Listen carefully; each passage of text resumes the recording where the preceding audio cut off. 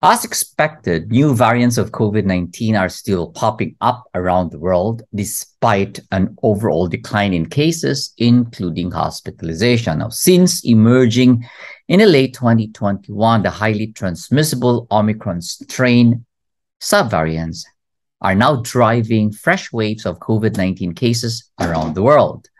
So while XBB appears to be gaining traction in Asia, a close cousin of XBB called BQ.1.1 is spreading fast around Europe and some US states.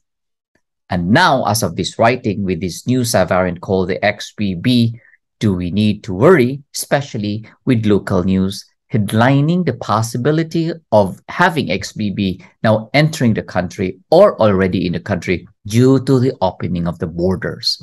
Let's watch this.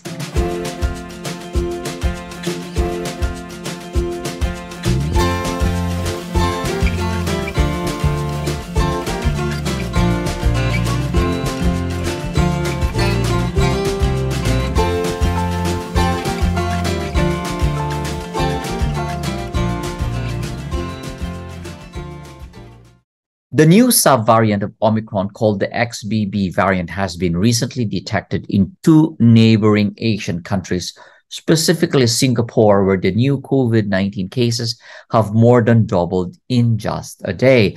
And this same variant is also now noted to have appeared in Hong Kong, causing the same uptick in cases.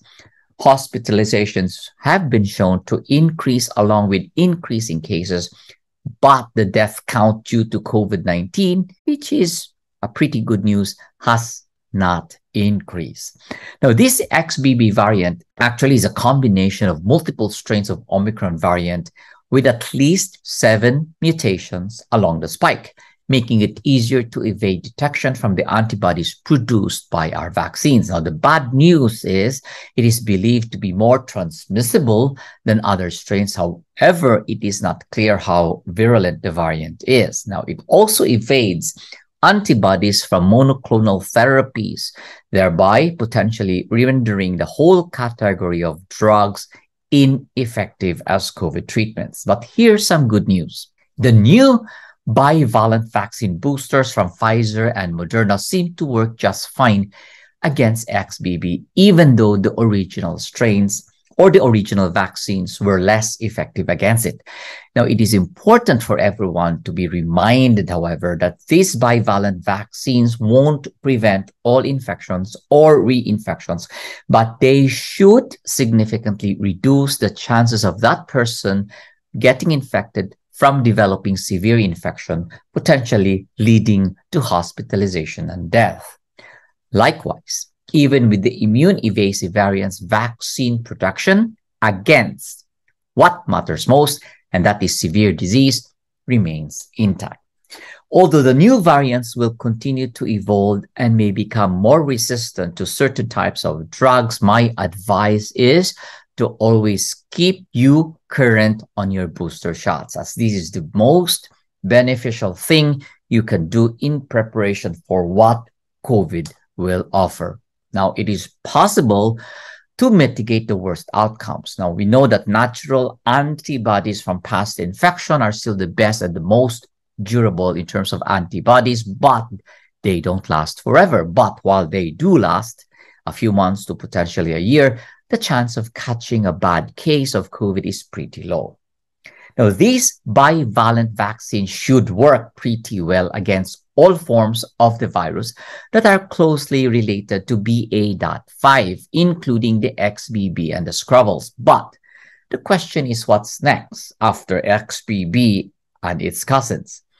As what I have said in my previous video, the possibility of an annual COVID vaccine shot is imminent. As the virus continues to change, we should be able to update our vaccines annually to target what is dominant during that season or during that year, just like the annual flu vaccine. With this in mind, we're eventually going to need, therefore, another new booster to keep pace with a fast evolving virus. Now, XBB is at present our new enemy, and it seems to be pretty bad. We have to accept the fact that COVID will keep mutating and finding new ways to evade our antibodies. But as COVID is here to stay, literally it means we can't and we aren't done with it. Therefore, please get boosted. If you haven't, please do it now and be prepared to get boosted again in 2023 and yearly thereafter. For now, I'll keep my mask on and wait for the bivalent booster to come. Again, this is Dr. Jerry Tan. Please get boosted, stay safe. See you again soon.